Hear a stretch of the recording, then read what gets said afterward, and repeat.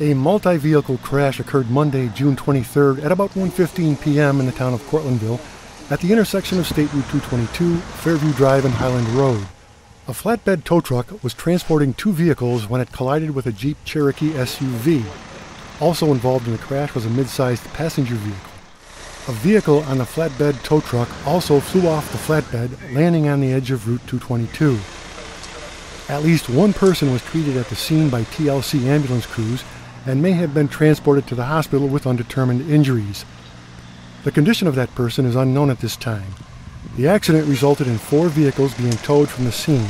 The New York State Police, Cortlandville Fire Dept, and TLC Ambulance responded to the accident, which is under investigation.